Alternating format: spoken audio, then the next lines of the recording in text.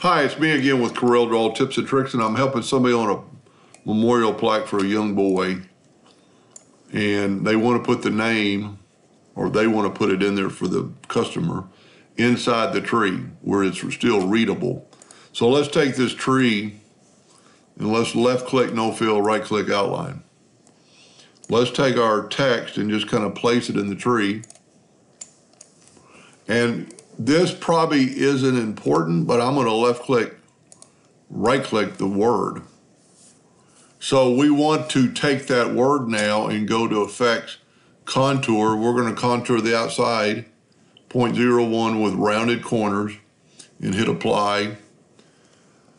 Now the best thing to do is go ahead and take the contour apart so it won't kind of interfere, because we're going to take it away later. But right now we need to take the Smart Fill tool and fill the tree back in.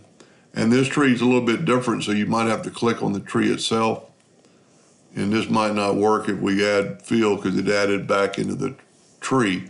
But what we can do is go ahead and Smart Fill this, the bottom part of the tree, and that looks pretty cool with the roots coming up.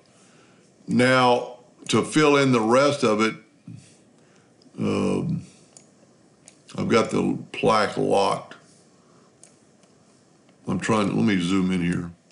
I'm trying to grab just the tree itself. And you can see it's part of a curve or part of an object. So let's go up here and then break. Well, we've already converted it.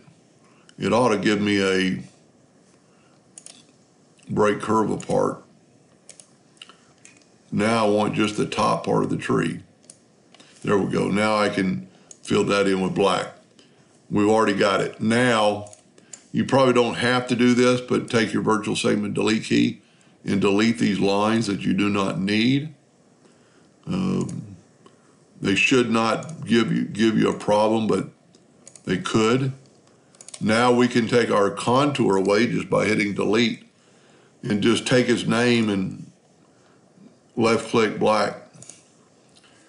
That looks pretty cool with the roots. Now they might want to change it up, but I'm showing them how to do it.